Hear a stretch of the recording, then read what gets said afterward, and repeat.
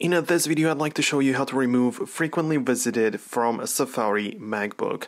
And there are two ways how you can go about it, actually more, so let's get into it. The first one is very simple.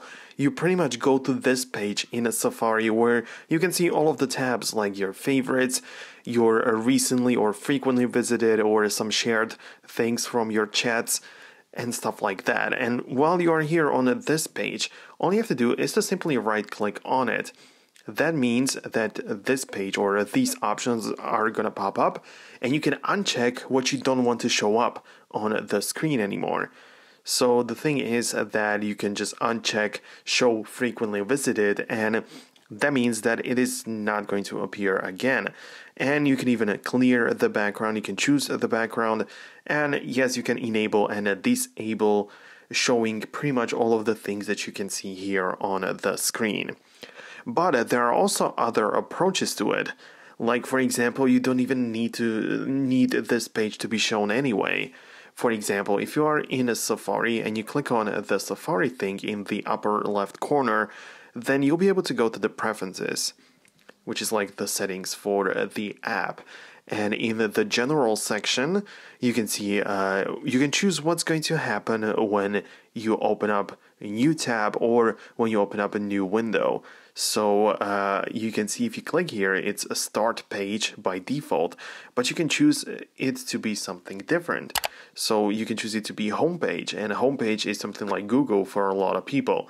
So you can avoid actually going to the frequently visited page anyway, like you cannot even get there. Or you just have an empty page. So the empty page is that it's just going to be a blank white canvas. Nothing's going to pop up there, and it's just not distracting for some people. So this is another option as well. You can even choose it to be the same page, which, I mean, of course, you can play around with the options, like you can choose the tab for favorites or choose the tabs folder. I mean, it just depends on you what you want to do. Like, you can click on it there, you can manage your bookmarks and favorites and choose what's going to happen, what's going to pop up. I mean, yeah, it's up to you, but if you want to, like, remove or avoid the frequently visited, you can just uncheck it from the start page or choose something different for popping up whenever you open up Safari. So it's not going to be the start page, like I say, but something else like a blank page or even the home page, which is like Google or Bing for some people, I guess. Anyways, guys, I hope this video helped you. I don't want to drag it out any longer because it really doesn't need to be. So thanks a lot for watching. Hopefully you enjoyed it. You can leave a thumbs up if you liked it. Leave a comment saying pretty much whatever you want. And yeah, thanks a lot. See you guys later.